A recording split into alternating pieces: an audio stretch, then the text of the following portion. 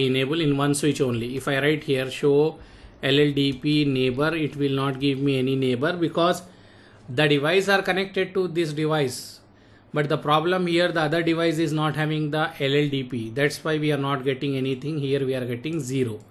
So I need to go to other device also. First time we need to enable in all the devices. So what I will do, I will enable here.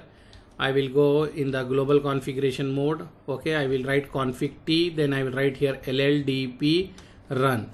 LLDP run, when I write here, it will enable. Then I will exit, and then let me enable in all devices. Here I think in this lab we have only 3 devices. So let me enable the LLDP here.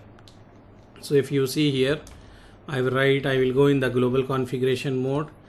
Config T we need to write, and then I will write LLDP run. So it is enabled now. After that we can write show LLDP, and it is enabled. So now we can go back to our original place.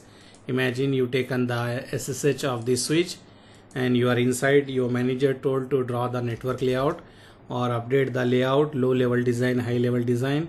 So we will write here show LLDP neighbor. So you write this command. So when you write here, you can see it is showing you have the 2 device connected to you.